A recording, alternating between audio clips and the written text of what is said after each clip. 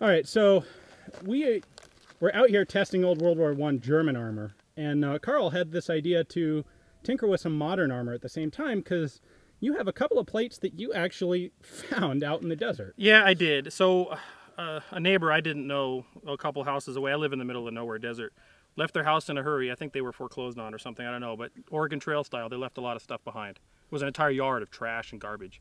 And a couple months after they left, I kind of poked around because they weren't coming back. I was curious what was over there. And there were two what looked like mil-spec plates, ceramic plates laying in the dirt. Right.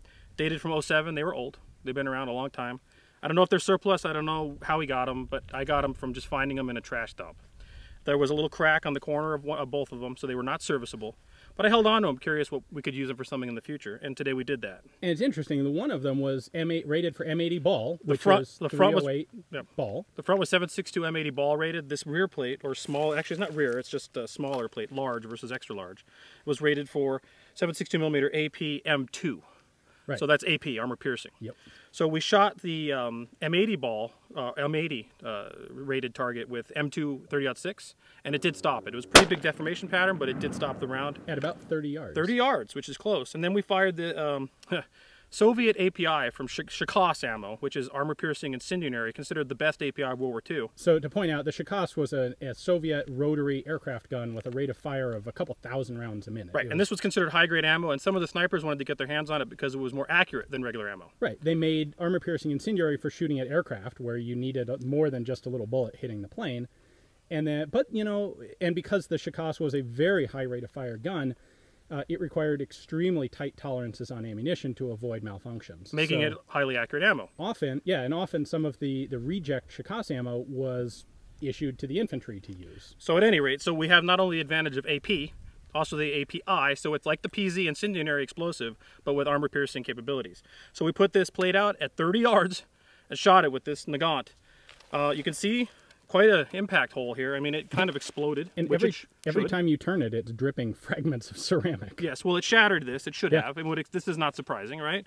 And then, astonishingly, it stopped it. Completely. It actually contained the explosion within the plate. There's actually... Let me see if I can bring that in. Essentially melted area where the round detonated. I don't know if you can see that, but we'll take some pictures. But there's, if you can't see it, I don't know. But there's this cone-shaped pattern here is the explosion contained within the armor plate. Very cool. So here, at first we weren't going to put this out for public consumption because we didn't want people knowing about what this stuff could do. Now that we see this, quite honestly, I think we should, and here's why. This is old stuff. Hopefully the stuff that's out there now is better, but being that this is old stuff, you guys should have utmost confidence in your armor, quite frankly. Yeah. This was API, incendiary explosive armor piercing at 30 yards, and while this would not have been pleasant, yeah, that'll mess up your day, but not as much as taking an API round to the chest. I think this would have saved your life. Absolutely. You would have had some problems here, but you would not have been dead. Yeah. And this is with an explosive round. So guys, hey, I'm more than impressed. Props to the guys who make that armor. That's impressive. Amazing stuff. And wow, if this doesn't boost your confidence, I don't know what. This is fantastic.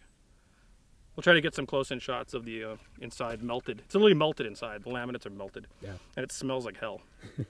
Anyways. Literally, sulfur and all. It smells awful. Yeah. Well, thanks for watching, guys. If you enjoyed the video, go ahead and like the video, subscribe to the channel, and check us out every week for more cool stuff from InRange TV. Thanks.